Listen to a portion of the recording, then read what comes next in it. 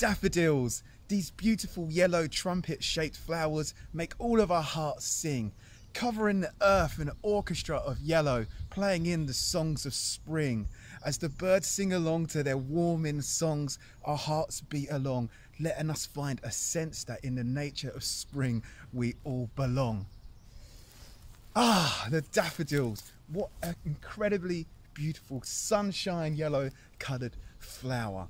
Daffodils are like the messenger of spring that's been sent ahead to let us all know that spring is on its way. But known throughout the world for its incredible beauty, there's much more to the daffodil than many people know. So if you're interested, then come with me and let's dive into the world of the daffodils.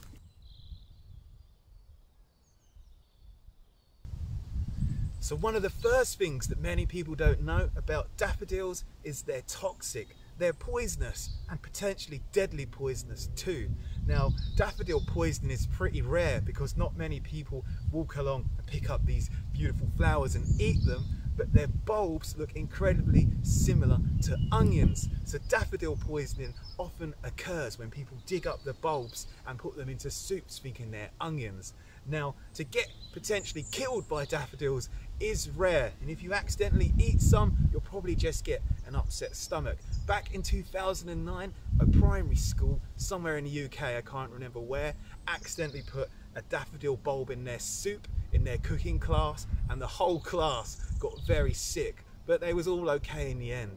But if you do consume too much daffodil, you'll start to tremble, become paralyzed, and then just drop dead.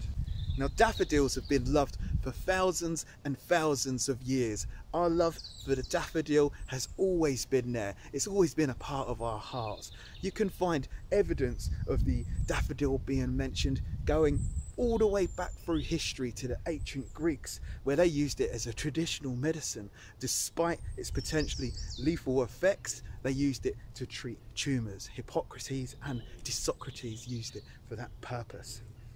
Wow, they do smell absolutely beautiful, and there's no wonder why people have loved them all through time, just popping up with their bright yellow vibrant colours. The daffodil is even mentioned being used for medicine in the Bible.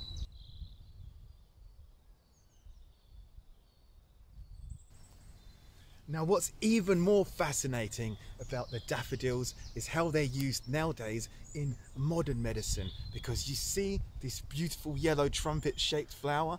This is actually rich in a natural compound called galantamine, and galantamine is incredible because it's been proven to slow the symptoms of Alzheimer's disease. How amazing is that?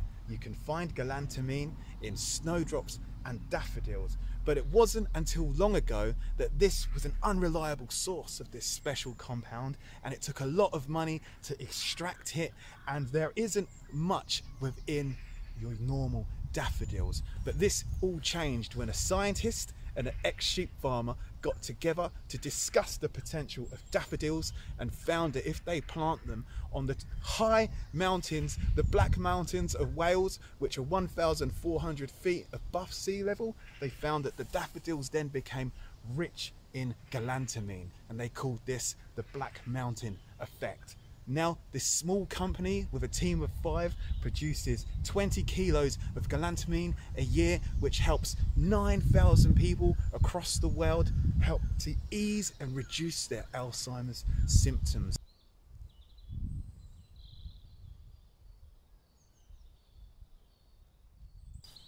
So there's around 160 different types of daffodils on this big, beautiful planet that we're all living on, and they all fall into a group which is known as a genus. And the genus of daffodils name is Narcissus.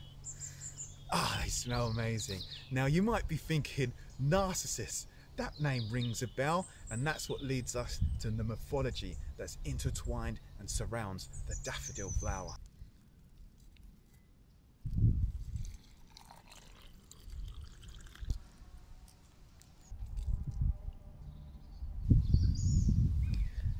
A cup of sweet violet tea with a hint of lemon on a warm sunny morning. You don't get closer to spring than this. Now, the mythology that surrounds the daffodils is fascinating because a word comes from it that we still use today, thousands of years later. We have to go all the way back to ancient Greece, to a legend of a man called Narcissus. Now, Narcissus was a handsome man, a beautiful man that was incredibly good looking, and people just couldn't help but fall in love with him wherever he went because of his dashing good looks. But Narcissus was an arrogant man and only loved himself and rejected anyone's affection, believing that they should not even dare feel that they are equal to him. One person confessed their love to Narcissus, and for their reward he gave them a sword, implying that they should go kill themselves for daring to think that they was worthy of his love. Long story short, Narcissus was one day walking through a woodland when a nymph named Echo saw him and instantly fell head over heels in love with Narcissus. But as Echo's name implies, she was unable to speak her own words. Echo can only echo back words spoken to her, so she was unable to confess her love for Narcissus. She slowly followed Narcissus through the woodlands, hoping that he would turn round and notice her. Ultimately, he turned round and thought that he was being followed and called out, "Who dares follow me?" To which she replied, "Who dares follow me?"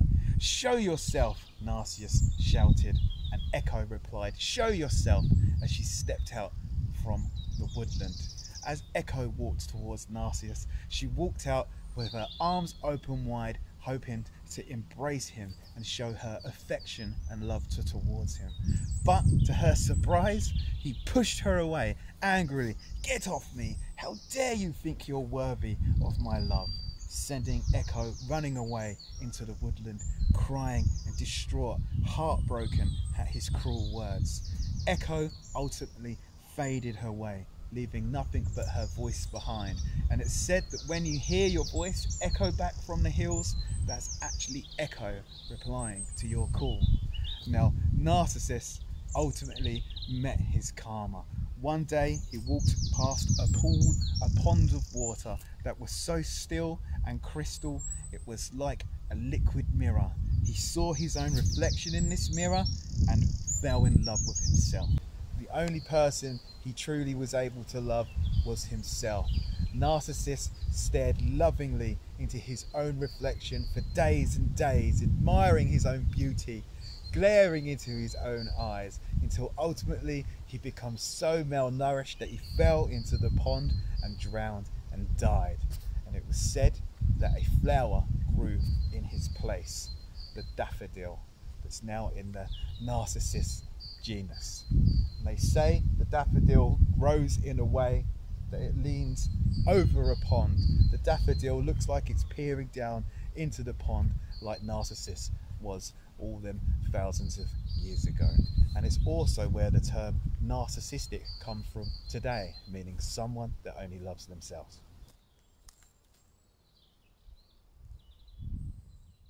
So next time you see some of these beautiful trumpet shaped sunshine coloured daffodils on your journey in this world, when you appreciate the beauty on the outside, never forget to also appreciate the beauty within.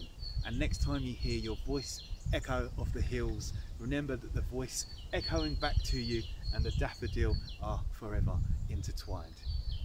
Anyways people, it's been a pleasure and I'll see you all next time. Peace. I wandered lonely as a cloud that floats on high o'er vales and hills, when all at once I saw a crowd, a host of golden daffodils, beside the lake, beneath the trees, fluttering and dancing in the breeze, continuous as the stars that shine and twinkle on the Milky Way. They stretched in a never-ending line along the margin of a bay. 10,000 saw I at a glance, tossing their heads in sprightly dance. The waves beside them danced, but they outdid the sparkling waves in glee. A poet could not but be gay in such a jocund company. I gazed and gazed, but little thought what wealth the show to me had brought. For oft when on my couch I lie, in vacant or in pensive mood, they flash upon that inward eye, which is the bliss of solitude. and then my heart with pleasure fills and dances with the daffodils. A poem by William Wordsworth.